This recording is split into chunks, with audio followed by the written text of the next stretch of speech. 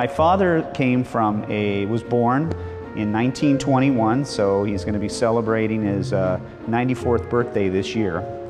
And he came from a little town just south of the Swiss border. His uncle, Santo Cambianica, came here to Los Angeles in 1914.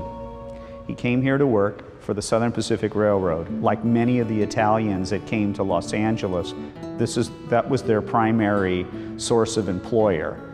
He spends about a year and realizes, you know, what I could do is I can open up a small little micro winery, like what you have these microbreweries today. So he found this small little lot on Lamar Street. We were one of 92 wineries that existed at the opening of our doors in October of 1917. So Uncle Santo's been in business for 2 years, small little operation, selling all the wine he's making to the local Italian community that existed here in Lincoln Heights, Los Angeles.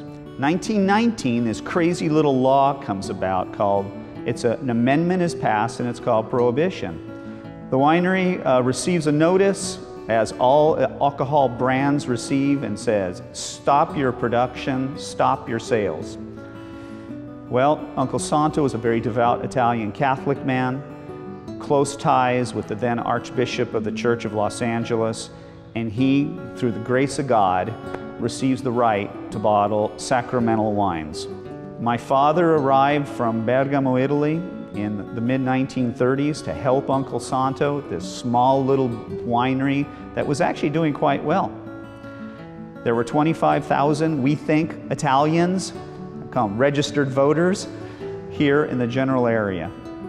So our little winery supplied wines to families in what is now Dodger Stadium, Chavez Ravine, what is now Chinatown, in Lincoln Heights, the Italian hub.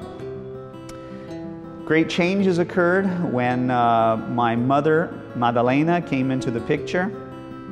So Mom came in with these very, very strong ideas, and here's Uncle Santo and here's Dad, and my mother comes in and says, boys, we have to change the way we've been doing things. We've been this small little operation, we have to change. So Mother created the first wine tasting room in the state of California, giving wine tastings in 1950. Mother also did something that was quite revolutionary, the first winery with a restaurant in the winery. We've expanded over the last 100 years to make up about 3 blocks of real estate, and where you can have tours, and tastings, and of course enjoy Mom's dining restaurant at Maddalena's inside the winery. Well, my core values and my values of my family really begin around the dinner table, because we talk about things very openly. Faith, progress, vision, what are we going to do different? It's as if my mom and dad assembled this little bitty soccer team of 5 people. There was no board of directors. This is the squadra that had to win and had to endure. My parents instilled that my generation, my brother Santo, my sister Kathy, and I always get along, because what's good for one is good for all. And I think I'd say, well, it must be because of our Italian ancestry and our Italian genetics and this pride that we have about being Italians. And so I'm thankful. I'm thankful for the Italian-American community of Los Angeles that's given my family the opportunity for 100 years. And I'm thankful for the Angelinos of Los Angeles that I'm looking forward to the next 100 years.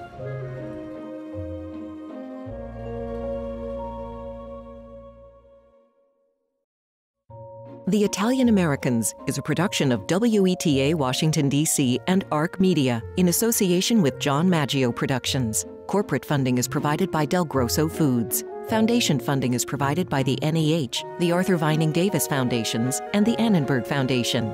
Major funding is provided by CPB and PBS.